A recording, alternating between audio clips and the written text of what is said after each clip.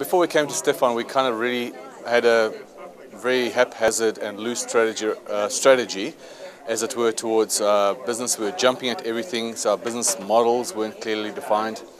So Stefan helped us to bring that discipline and that focus of being accountable, especially as a business owner. I think that's one of the areas that you struggle with a lot. There's no one to be accountable to, so Stefan provided that avenue for us, being able to be accountable to him and making sure that we kept on track, making sure that we achieved the KPIs we set for ourselves.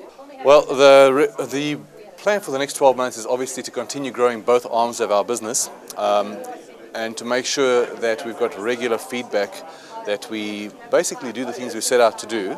So the goal is to basically triple our revenue and obviously make sure that the profits are in there as well. So we're not just turning over revenue for the sake of turning over. That's actually worth something to the business.